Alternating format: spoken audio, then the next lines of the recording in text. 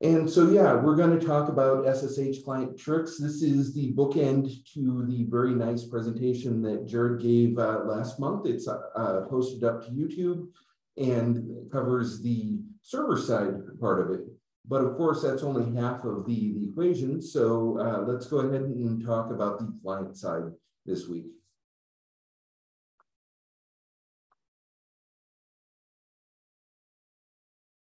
Okay, first, I always start off with an introduction for those who are absent-minded and forgot who I am.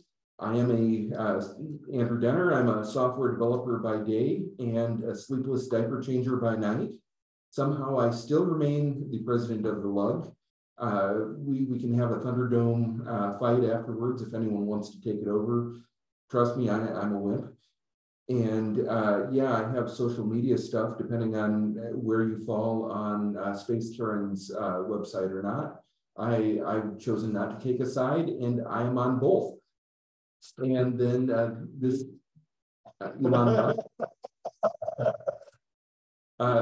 yeah, so anyway, these slides will be posted afterwards as well as this recording. So yeah, if it's a Wednesday night, the third Wednesday, this is the Central Iowa Linux Users Group. And yeah, we're going to talk about SSH client side stuff. Just for some leveling of stuff, the server side that I'm going to be connecting to is running Ubuntu Jammy. It's just a plain Jane stock. It has R2 and also has Xorg running on it for part of this because, of course, you can't pipe any of the other fun graphical stuff across the wire like you can nicely with X here. And client side, we have a fun toy that apparently can't do HDMI out, so which is why we're screen sharing from it. But this is a Debian VM running on Chromebook.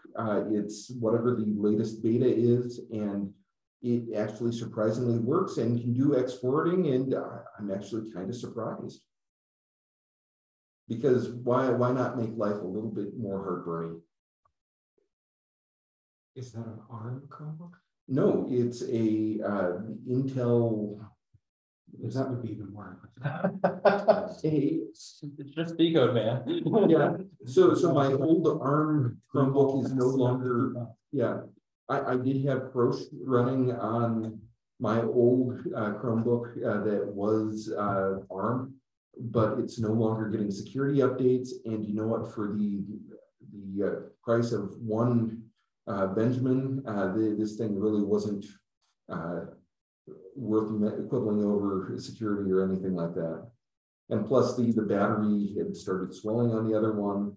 And yeah, I like spicy batteries, but not that much. So let's just quick touch a little bit on the history of SSH. It stands for the Secure Shell Protocol.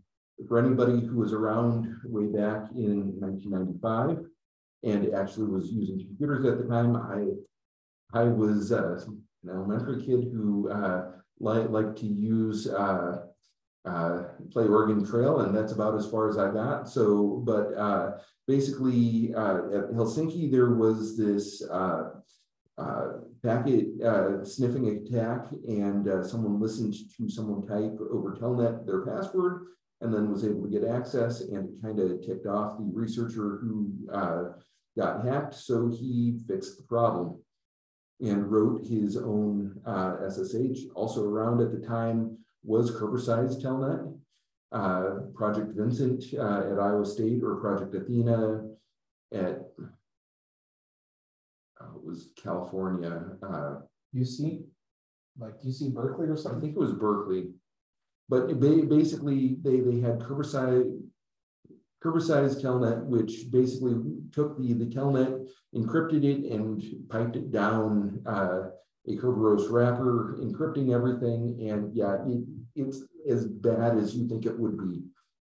But yeah, Iowa State at the time when they cloned everything up until the mid 2000s had cover-sized everything, so you could have K-pop, which is more than just good music. It's also cover-sized pop 3, as well as just it's a real pain to make work on a Windows machine.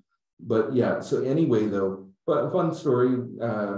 Basically, after a while, they found out that there were all sorts of minor little security holes as well as not nice to haves in the actual version 1 of it. So they released in 2006 version 2, which uses Diffie-Hellman key exchanges, and you can also have multiple sessions and data pipes over one connection. So it's a nice improvement.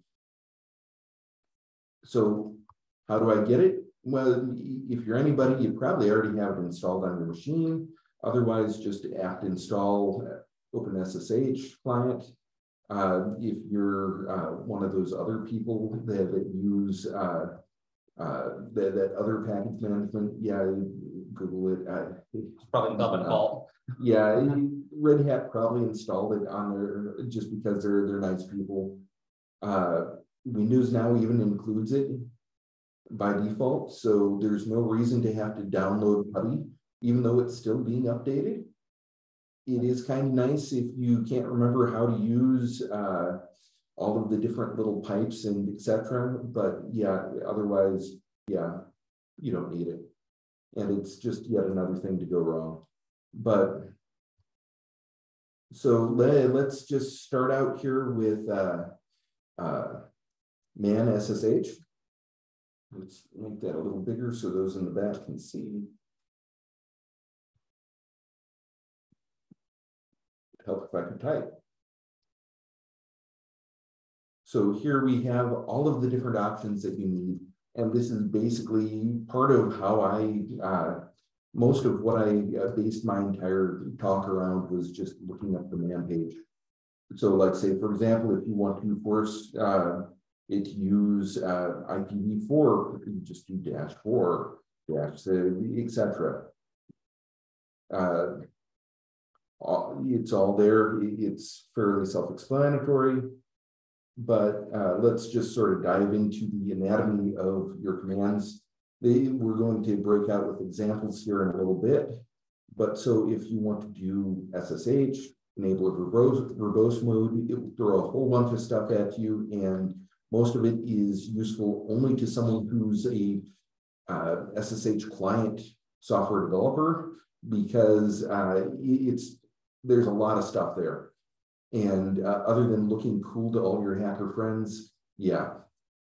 -4 or -6, depending on which flavor of IP you're at. Unfortunately, the host we're connecting to does not have IPv6 on it because yay, IP or the ISP doesn't actually provide that. So yay. But hey, they're fast, so I'm not going to complain. If you're one of those -6 people, yeah, just do it that way. -X will give you X11 forwarding. Basically, you can take so remember with X11, the client is on the machine that's actually drawing the pictures, or actually running the program. The host is on your local machine showing you the pretty pictures. So remember that it's reversed, but it will basically, yes, I know. I did not know that. Okay. But it will allow you. I didn't know that X11 was backwards. Yeah, so it will allow you as an X11 server to connect to an X11 client and view the images that are there. The wording is backwards, so yeah, read the docs. It's like to go. Yeah, it's like doing accounting, debits versus credits. They're the reverse of what you think they should be. But anyway, the fun little fact there. -Y is if -X doesn't work and you need to do the less secure version of it. It's the trusted, you know that the person you're connecting to is not going to do bad things to you. But yeah, they could beat you up and steal your lunch money. So use with caution. Dash D is for port forwarding. We're going to dive through a whole example here in a bit and show you how you can get around your corporate firewall with, of course, the proviso that your security guys will notice you at the SSH out, and they could come and rubber hose cryptography you into getting what's going on there. You can also forward ports from your local machine or from the server side onto your local machine, or vice versa. You can enable compression, and there's a whole host of different settings that you can use to pick which algorithm you use, etc. The username, of course, that's whoever you are. Remote server, that's who you want to connect to, either the IP address or the DNS. And then whatever command you want to run on the other side. Fairly easy. A lot of these are optional. Port 22 is the assumed standard port that everyone uses, but you don't have to. So let's dive into trick number one here, using a SOCKS proxy. So this is you're at, say, a school or something, and the net nanny won't let you get to hacking.com or something like that because, oh no, hackers. So, but they will let you SSH out to the world. It's real easy. You just do SSH-D, what port you want it to be on. And then you have to go into your web browser and tweak some settings here. So let's just go ahead and do that. So I am going to SSH to my favorite machine here, which is just one I stood up on the home internet connection. And I type in my secret password here very badly.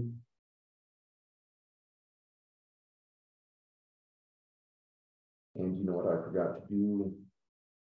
Was add in the port. Yes, so we wanted to do, sorry here, -D. And let's just go 6666. And I log in. And now all I have to do, and of course this is the web browser, so yay. And that wasn't thought out well, but here we are. So if we go into settings and we go to, I believe, Watch it kill your Zoom call. yeah, that could be a problem too, but so we go to privacy and security, I believe it is. Probably search for proxy. Yeah, let's just search for proxy.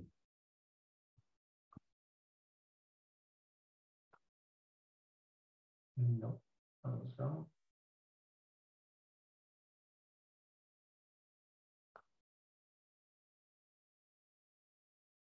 Connections.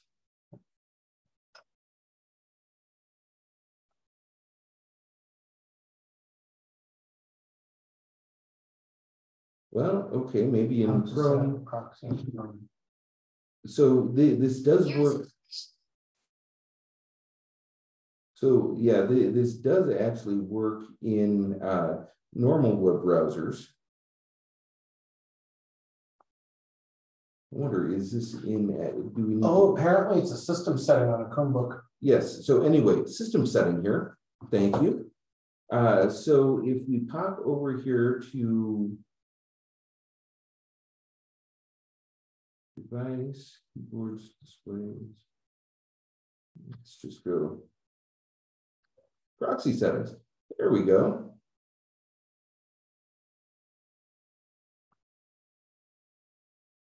Okay, network, proxy, here we go.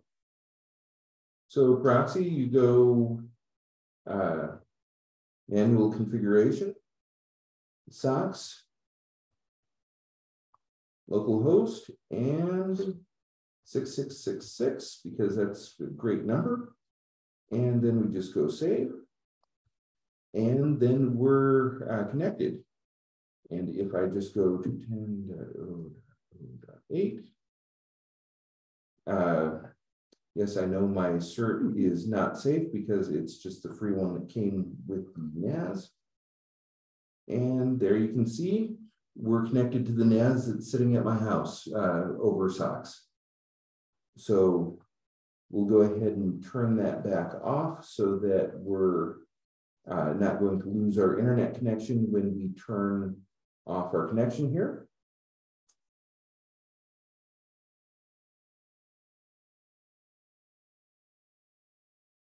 And we'll keep going to the next tip here. Okay, back to presenting.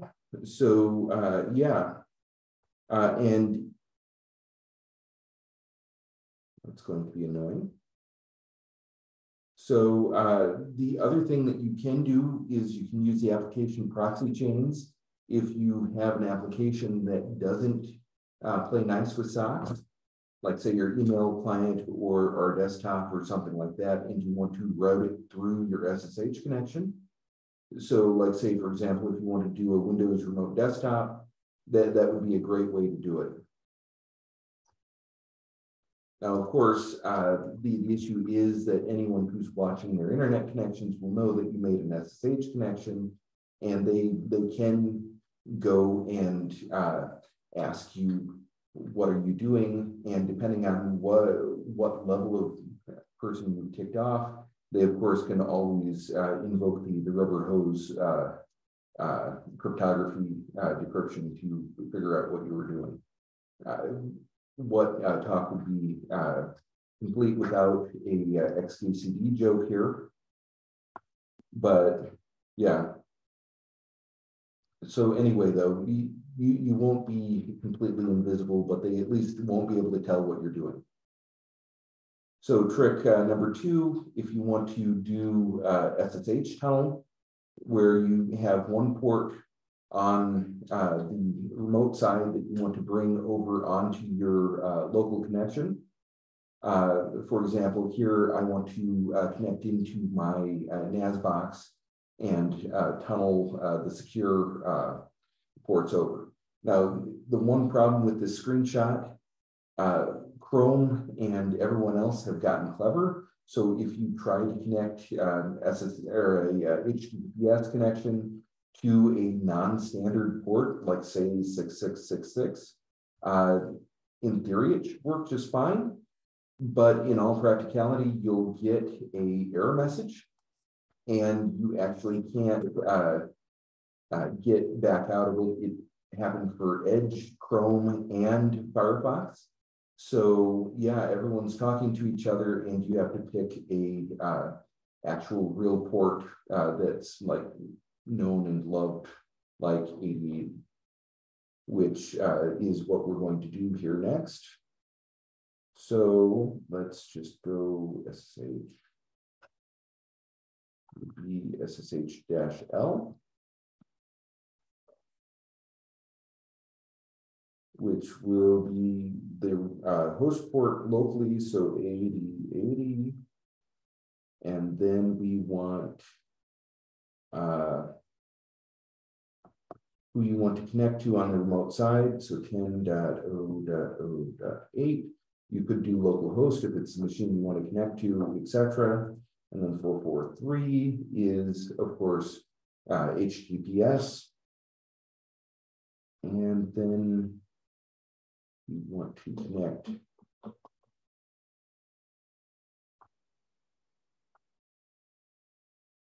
to 167.142.85.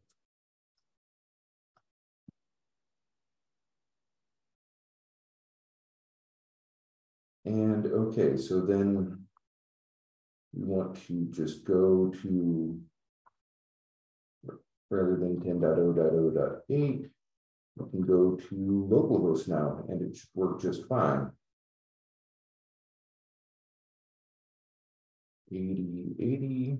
I notice that we're still using HTTPS. And here we are with the big scary, this is not the certificate, which is to be expected. And here we are connecting again to my NAS box. You can do the same thing for, like, say, anything from like NFS, Samba, whatever you want to pipe across there. It's great if you use the -C compression, especially if you have a very chatty protocol. It will help over the wire make things better depending on how fast your internet connection is. But yeah, so anyway, though, that takes care of that one.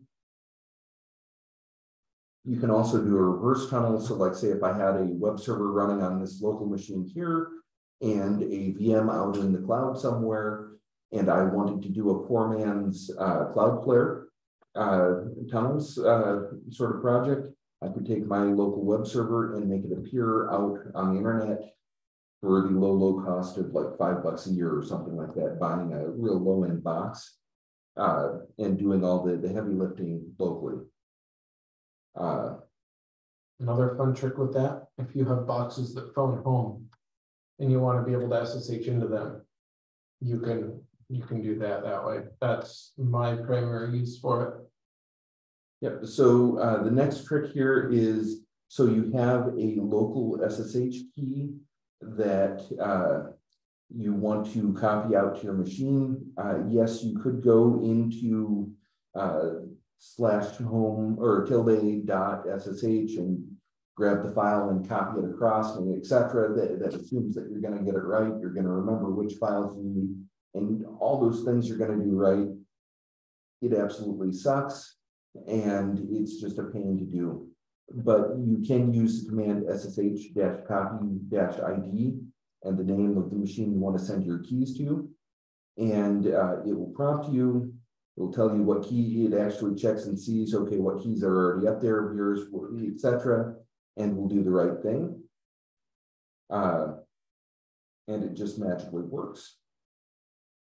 As an aside, let's go ahead and just generate a key. First, let's talk a little bit about my favorite key standard, which is ED25519,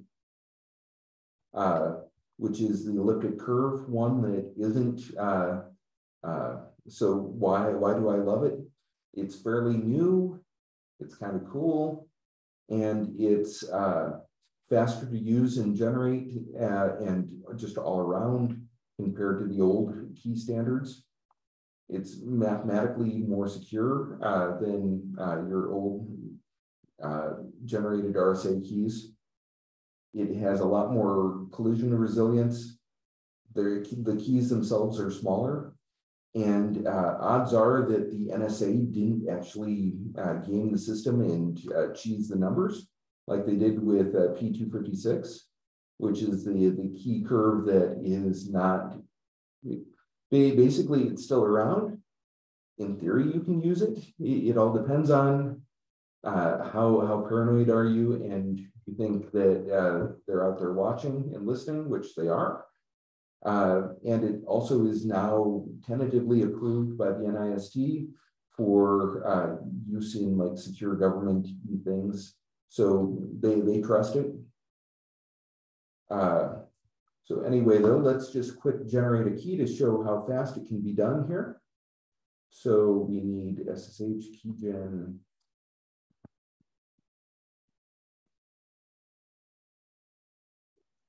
dash in there.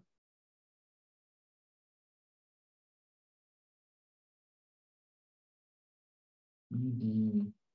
Justin, what was the copy SSID command again? So we're going to get back to that here as soon as we generate a key to copy onto the server. But can you use it to send your key to a different user on a machine? Not yes, just you, but a different user. Yep. We'll basically all you have to do is when you put the remote host name in, if you do the username you want to send it to at remote host, bam, magic happens.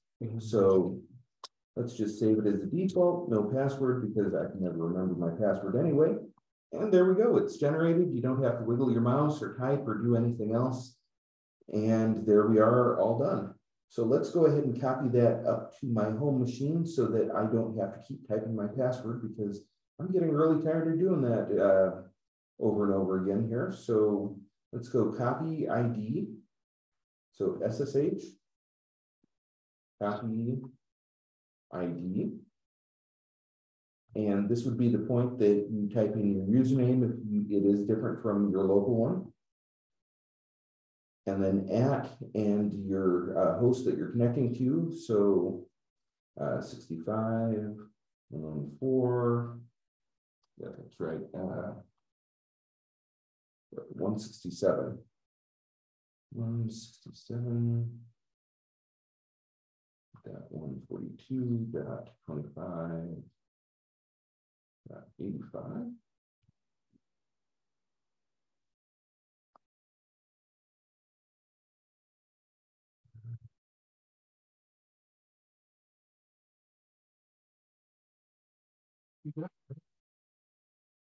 Oh, yes, I'm already there. You just haven't connected from the specific thing before, apparently. Oh, Or it's having you re-verify the fingerprint. Oh, no, the issue is I generated the keys on the remote side. Okay. It's gonna be one of those days tonight. Yeah, apparently I was still connected to the remote host and I typed that. SSH to my shell. I'm on the. Yo, I heard you like SSH for your SSH. Yeah, so let's try that one more time here. SSH. SCTM back. You know, the part I found funniest was that your random art image in your slide was left aligned and this one's right aligned. I never have an alignment on my random art images. They always just appear random. But you've got left aligned and right aligned. So ED25519. Let's create a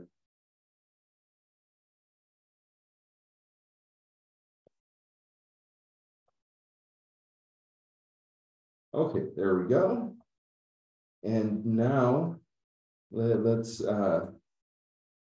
SSH copy ID of 167 space 167.140.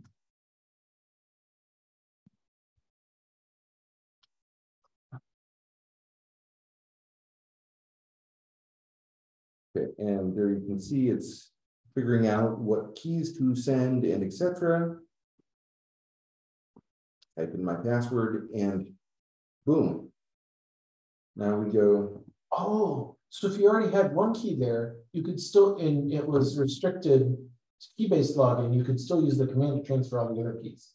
Yes. Oh, that's fun. So, okay, and I exited out of my terminal.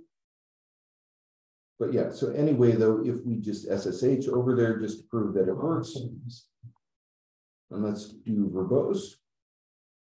There you can see it spit a whole bunch of stuff out, but you can see how it's trying its offering the key. It got accepted, and we're now connected, and everything works. And yay, magic. So anyway, though, I will happily exit so that I don't make that same mistake again.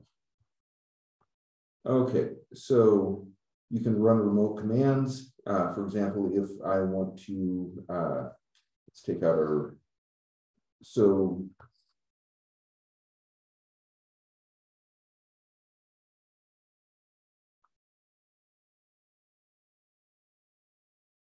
just run a command on a remote machine without actually having to log in and do anything else. There you can see it executes and we're done and we run. And apparently, for whatever reason, the Iowa State network is dying before I get to it. There are firewall tweaks or something. Anyway, though, as you can see, we bounce out onto Cogent and yeah. So anyway, though, you can run that. You can also do it in bulk if you want. GNU Parallel is great. So the fun story time a long time ago, I was admin of a rack full of computers that used to be available to cluster. The head node died, and they were like 900 megahertz machines. So they were barely, thankfully, the university was paying for the power bill and not the actual department that was running the stuff. So we just kept them running, and there were nice machines to SSH into if you wanted to run stuff. So there were like 10 or 12 machines, and just running apt update on or apt-get update on them was onerous and obnoxious. So we set an SSH key to be able to SSH in as root and on each machine, and then used parallels to run apt update, apt upgrade by brute force across all of them at once, which was great because we built that 100 megabit line going out and across the I road. was just wondering about that. I'm like at 56 pages. So the fun thing was there was a 100 megabit drop in the room, and we found there was a Debian mirror on campus to the Department of Energy, but their firewalls were so slow that it was actually faster to connect via the internet to out to UNI's mirror and pull it down across the state where we could saturate the 100 megabit line for all of the nodes. And nobody ever noticed and no one ever complained. So it worked great. Was your backbone between those, the ICN? Yeah. Okay, that makes sense then. Yep. So anyway, though, to install parallels, you just run apt install parallel, and it works great. And then you just basically, Yes, it's the U.S. Department of Energy Labs. Yep. So yeah. Anyway, though, we'll skip over running this command just in the interest of time because we've got a bunch more to get to. But basically, you just you can either do all of your commands in a text file that you want to run in parallel, and each line is another thing for it to execute.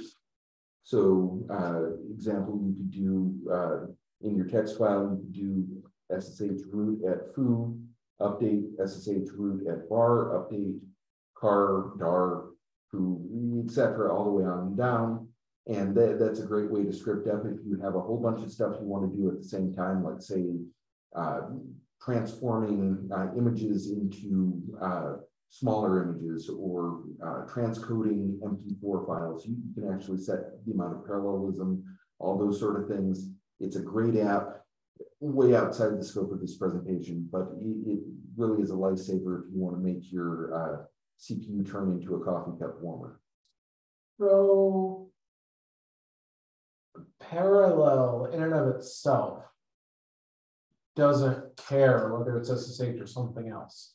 This isn't like proxy chains where it's an SSH extension. This is just this is just a GNU executable that will take and run whatever you want in multiple threads or in multiple executions. So if you wanted to, so in your commands.txt, you would need the full SSH command. So yes, if Okay. you're doing that version, if you're doing this where you just want to SSH onto a list of things, you say parallel -i%, which means, hey, take whatever thing, yes, you could nest it, but you're insane. Yeah, we're gonna do it. But yeah, basically this -i says, hey, take one of whatever, or take whatever command you see here and go ahead and inject it into wherever I have a % sign. Max args means I'm only taking one. If you have two, you could take two. So you take the first one, put it into the first %, the second one into the second %. So say like you're renaming something or whatever, you could do that. And so then SSH root at whatever this machine name is and run this command. So basically you're just doing the same thing over and over again writ large. It's a great command. I recommend all my friends use it. So you don't need to use SCP. You really should. But if you just want to pipe something across the wire, you truly can. So like say if you do tar compress this data folder and go pipe, you can just pipe it as an input into the remote server and then just uncompress it on the other side.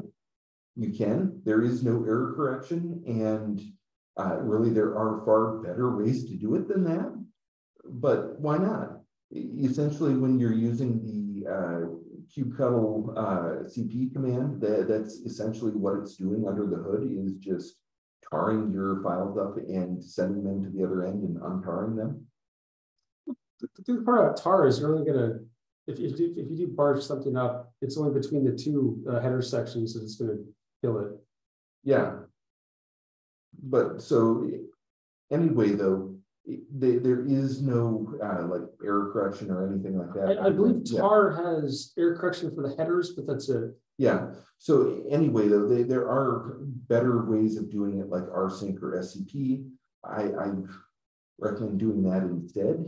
But just as a proof that SSH doesn't really care, it will happily copy anything else out. Like say, for example, if you want to just copy files from a local machine or from a remote machine and dump them onto a bzip file in your on your local machine, you can do that as well. Why you'd want to?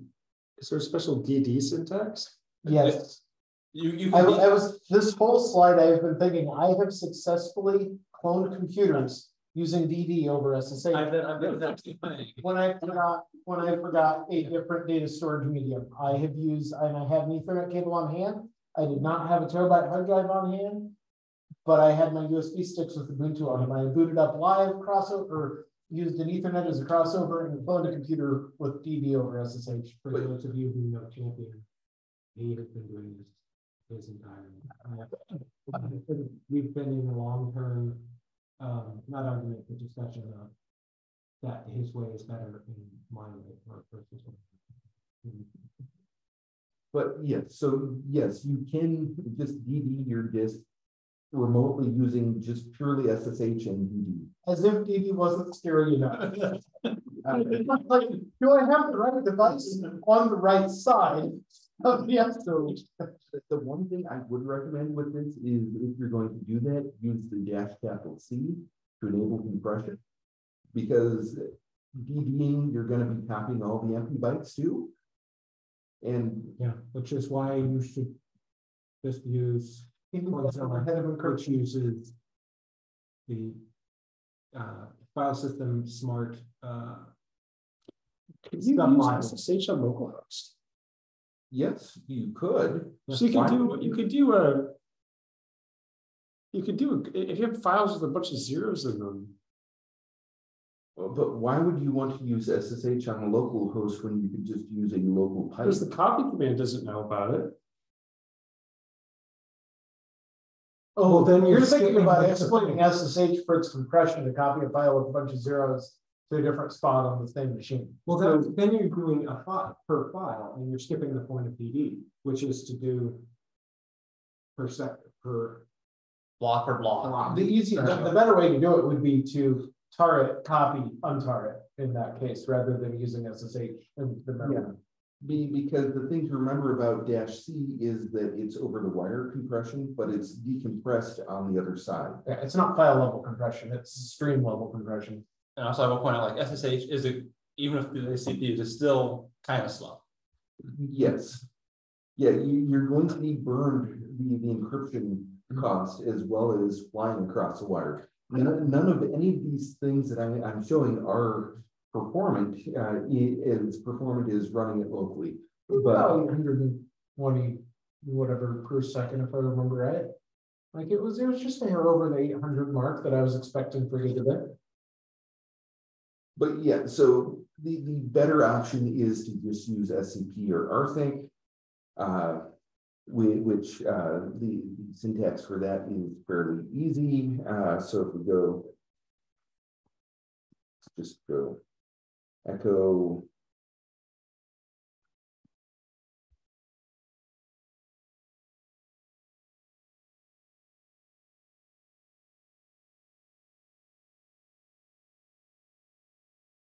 generate a file here, and then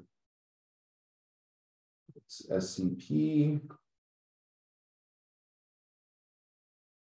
Which is probably just SFTP underneath the hood nowadays. It really is, yeah.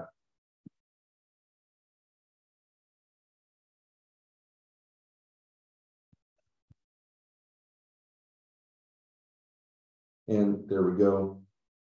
As you can see, it's real easy. Our sync is even better. I think we've all been there. I didn't know that you didn't need a full path. So it just uses whatever your default is. Apparently, I didn't know that was a thing. You know how many times I've added an extra like 15 characters in front of that to spell out /home/username/ yeah. So anyway, though, as we quick install rsync, because it doesn't come by default here, you can do the same thing. And Man, I'm gonna start using that way more. I don't know, that was the thing either. as you can see, it didn't do anything because it 0.25. yeah.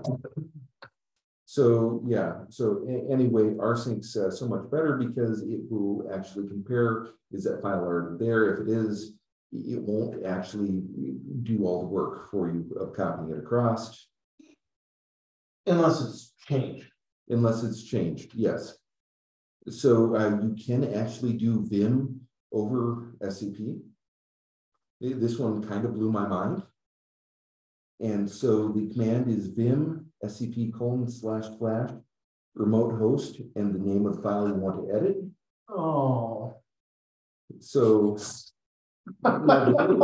this is actually an actual SCP.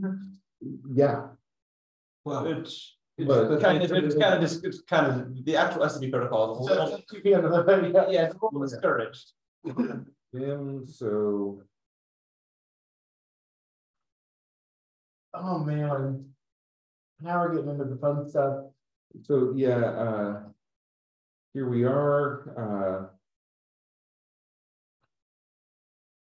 Oh, it's complaining about your URL syntax. Yeah, so let's just See if we can figure out how to quit them. Whether you can do it eventually. well, Watch it close the terminal tab.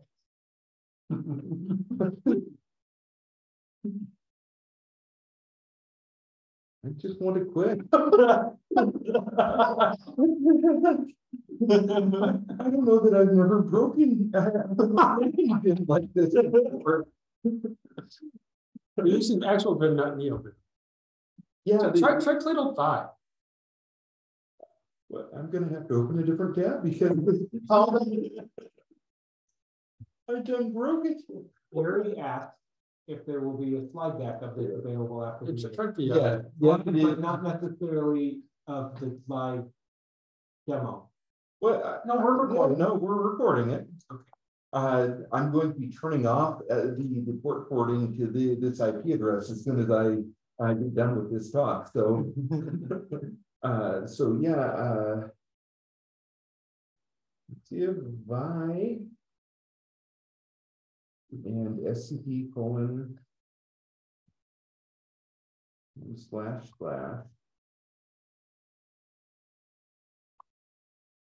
just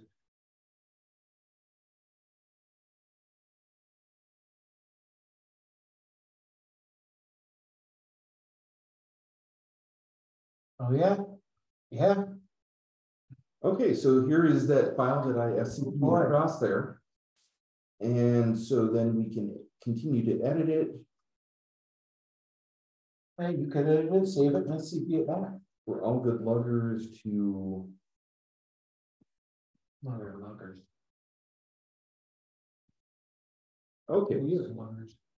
I know, but So as you can see, and it just copied it across, and if we take a look at it again here,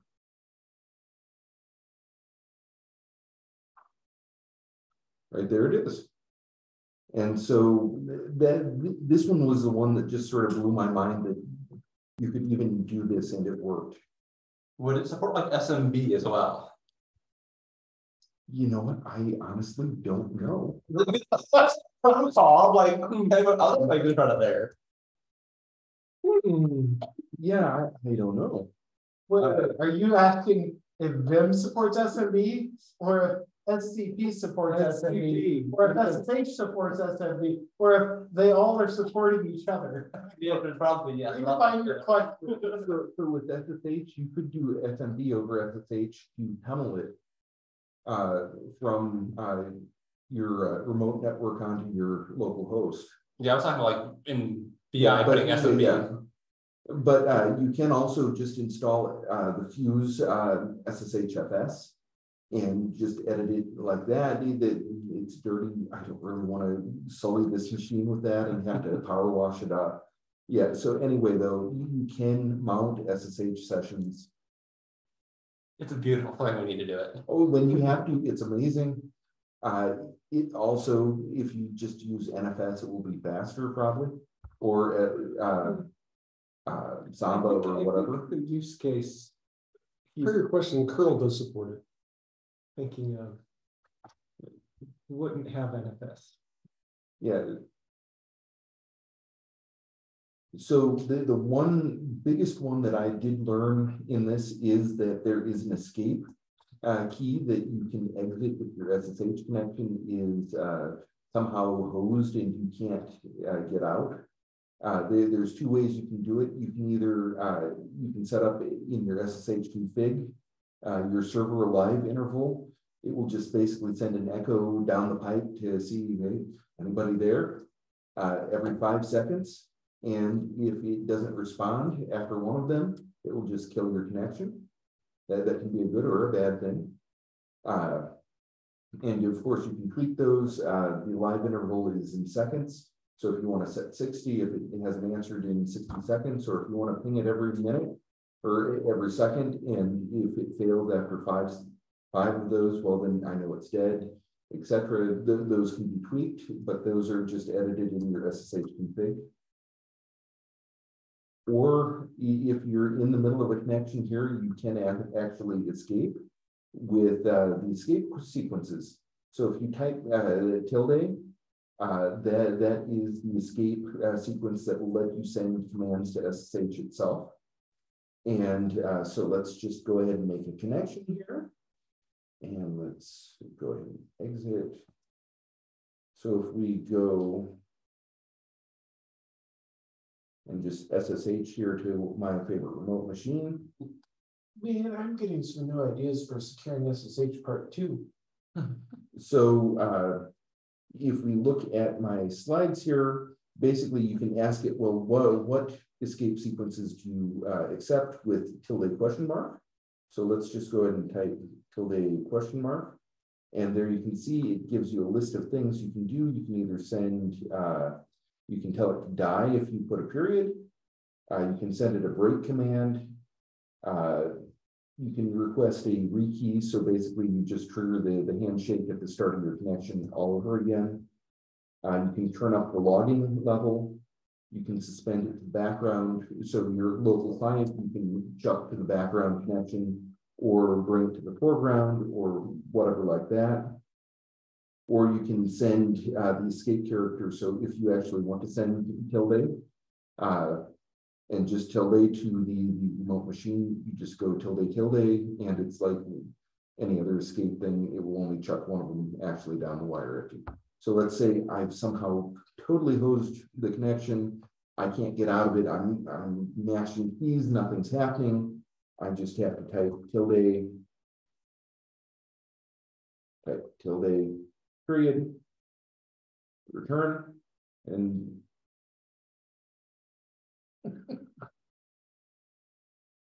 there we go. So it doesn't actually show up in the, that was my problem, is I typed tilde period. And so I got nothing found. So tilde to the remote machine. Yeah. So yeah. So I sent tilde period to the remote machine. It said, yeah, command line found. So as you can see, that's a great way of escaping if something's locked up the remote side and you can't get to it.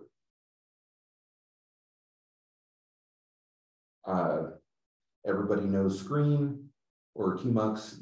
We can have a knife fight out in the parking lot afterwards, which one you like, because it seems like everyone loves one and hates the other, or hates one and loves the other.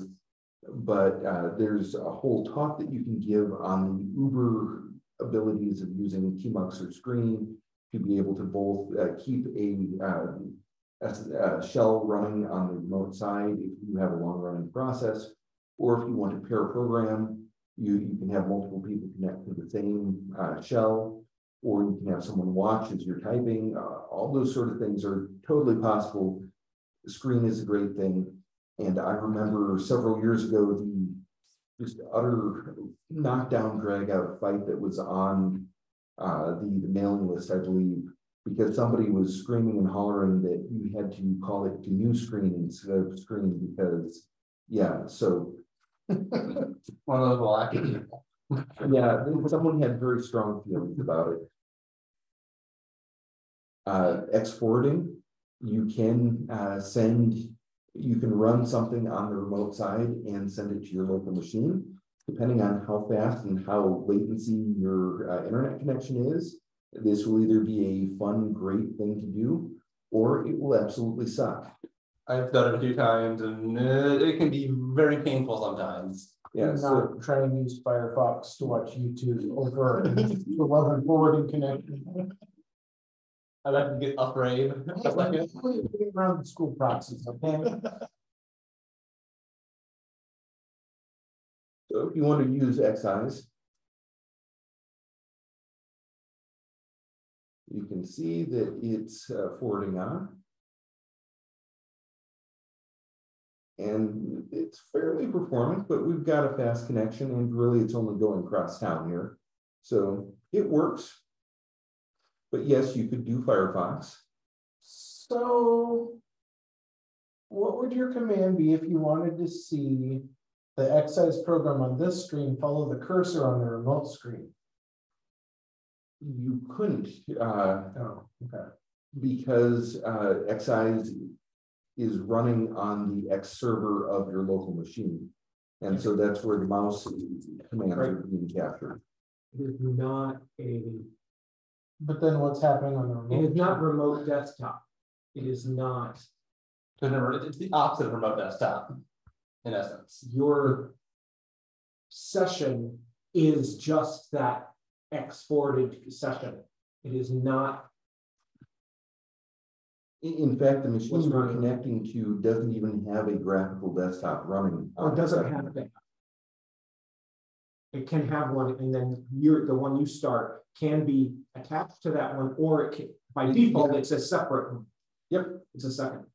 Yeah, so there's no reason to actually have to have a full desktop running on the remote machine if all you want to do is forward Firefox. So let's say we could go sudo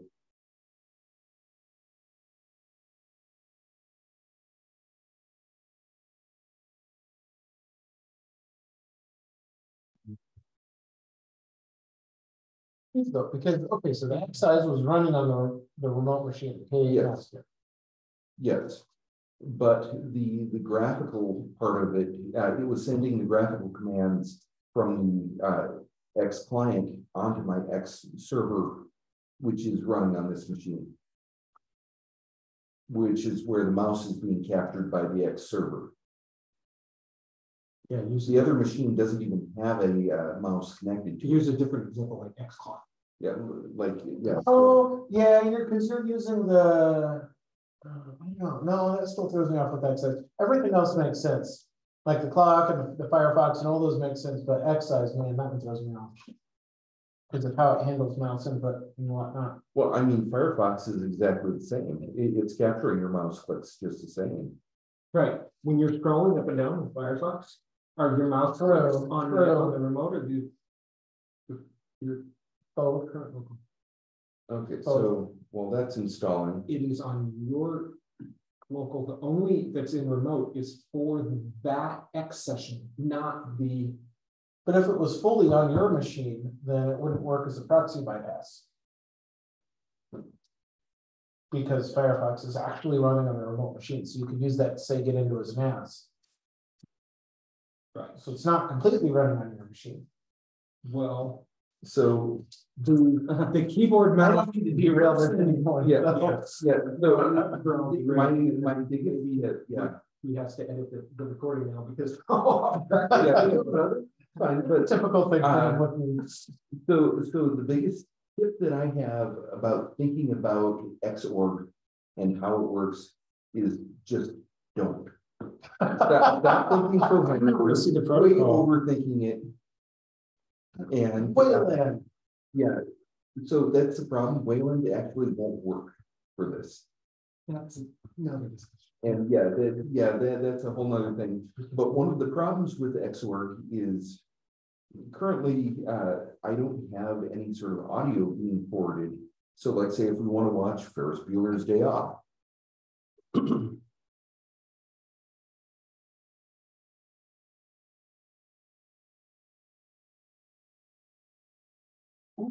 That's a good question. As you can see, audio output failed. And this is where you can see the utter potato performance that you're going to get from trying to do graphical X over, and of course it's throwing all sorts of errors because audio doesn't work very well, but as you can see, yeah, it's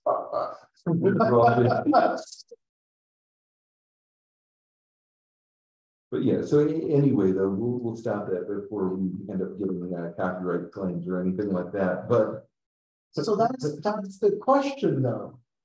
If you're doing X11 forwarding, is the crime taking place to play copyrighted content? Which place is the crime taking place at? And if it crosses state lines, does it become a federal issue? Sorry, it's a legal issue. Are you on? Are you doing this for the post office? If it happens to the internet, it's a federal crime. yeah, so I have installed Firefox here. So as you can see, we can, but again, it is rather painful to actually run anything really remotely over SSH using X, which is why you use NX or our desktop or one of those sort of because I'm connected to it on another screen as well. You can really only forward one thing at a time here. So if we do Firefox, you'll see that it will fire up here eventually. How well has the X11 protocol been fuzzed? I run into this all the time with X11 forwarding.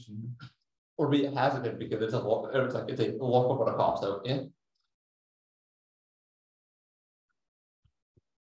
Okay, so yeah, apparently this is one of those cases. Oh, where it's because you haven't done a first run.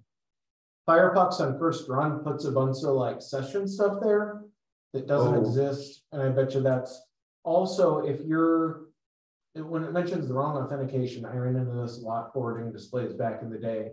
That something with if the displays don't line up properly, like the number thing, then you can run into issues. Or if you're using sudo, you can run into issues because root and your user have different session cookies. And yeah, so anyway, though, it's fraught with pain. It's not something that I'd want to do on an everyday basis. RDP or something like that is so much more suited for long-term remote use. But you can do it. And as I was hinting, yeah, there you can see where it's throwing all sorts of errors. But if you're running it on a local LAN network, it worked. The video streamed. I used to do it all the time on campus. It was fine. Yeah, there was a time where X11 forwarding with accelerated GPUs on both ends, because you could take the X11 CD and put it in the Windows box than the RDP at the time, because the code for acceleration wasn't in the NX or RDP. Oh, yeah, there are perfect reasons why you want to do it. However, doing it across a remote internet connection, across the wild internet, you're gonna have a bad time. If you try and send anything overly obnoxious like streaming video. What is their internet here? Not Fast sure. enough. It's fast enough. Are we still on that DSL connection? I don't know. It's easy enough to find Cheap out. fiber. I- Right. Yep. But yeah, so anyway, though, we'll dive into that here in a second. First off, as the hecklings already began, any cool tricks that I missed or didn't include in the slide deck for the 30 some odd slides that we've powered through here in the last hour and a half? Can you show me a proxy chains live example? Because I still don't understand it. They're actually talking about this on KC right now. So proxy chains as in connecting. Anything you with talking- proxy chains. Are you talking, the application proxy chains? You had an example on like slide 4, I think, Yes, but we didn't actually do it. yep, so It was farther than that, apparently. you're talking about proxy chains there. Yeah. Yep, so first off. Whether or not we do our desktop with it, I'm having trouble conceptualizing that. Yeah, so sorry here. Yeah, so basically proxy chains will wrap whatever command you want to run it in and use it to run basically to a SOX proxy. So here, let's go ahead and here's Okay, yeah. Good. SSH. Yes, person on the line.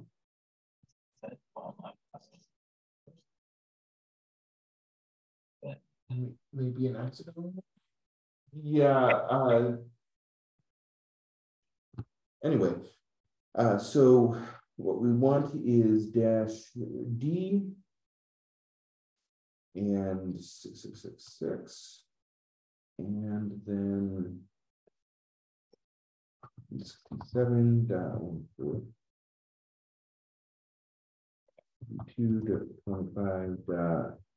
67.2.25.85,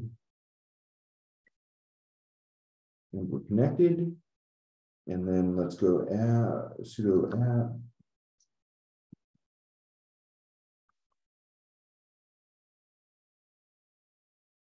Also, it's also a separate program. Okay.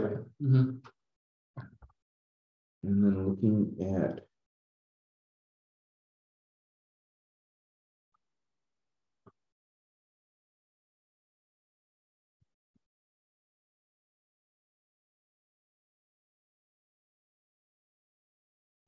if we look and the proxy chains and the program name.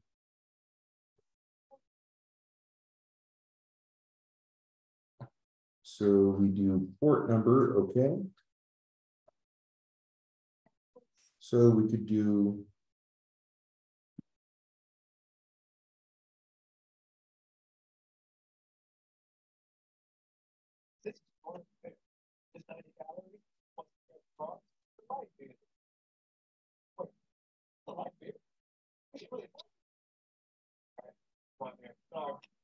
okay.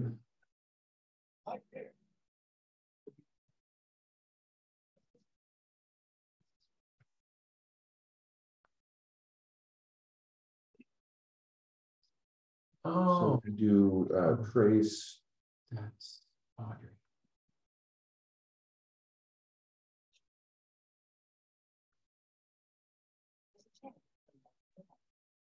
So it worked without the port number. Kind of. Looks like it. I'm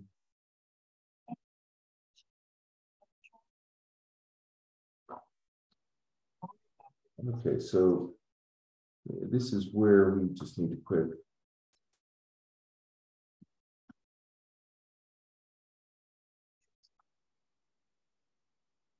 This is where we pull up the documentation because I've used it years ago, but I honestly don't remember it off the top of my head here. Okay. The configuration, you need a SOCC chain.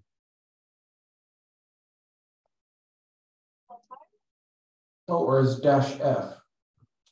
It was up like 4 Okay, lines. yeah, so that's where it's using the Oh, file. so you can config file for it. Okay. Yeah. Okay, cool. That's fine. I was thinking it was just some command line tool like the parallels or like the rsync or whatever that you could just like do the thing. I didn't realize it was a whole separate thing that just used an existing proxy port, but that's good to know.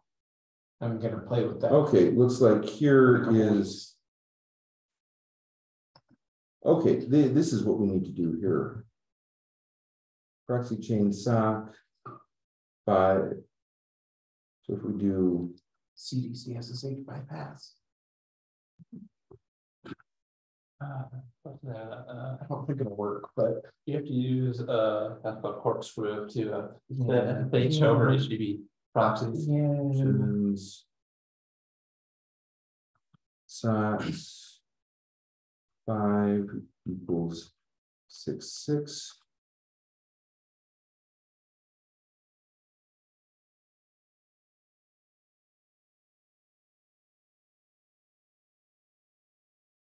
You just need to build another vacuum house with a web terminal on it. But the answer. Just HTTP off of it, call it good for the weekend. But yeah, so basically that's what it's doing is it is piping whatever thing you want to run, which of course, yeah, since we don't have trace route, so we need sudo apt.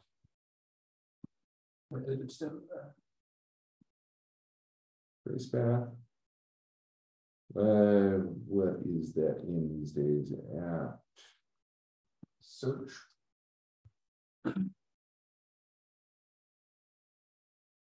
Apt utils trace path, of course. Well, if you want to trace route, I think that's the BSD utils. Not to be confused with tracer T. Or just plain TR or NTR. Okay, so here we go installing that.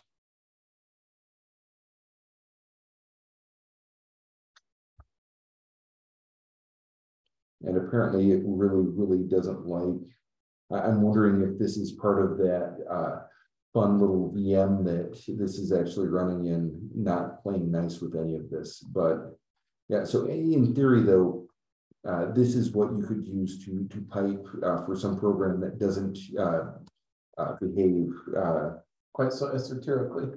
Yeah. There's some glibc, Packry, I assume. But no, that's plenty for my purposes. That'll definitely get me on the right track for doing the shenanigans I was hoping to do. Yeah, which I just wonder. Yeah, it's definitely not playing nice at all with this little sock puppet of a VM, which is fine. Proxy sock puppet. Yeah, so I think we will hit stop share here. Wow, it's us. Yes, the echo. I guess I was thinking the video, but And then we just hit stop.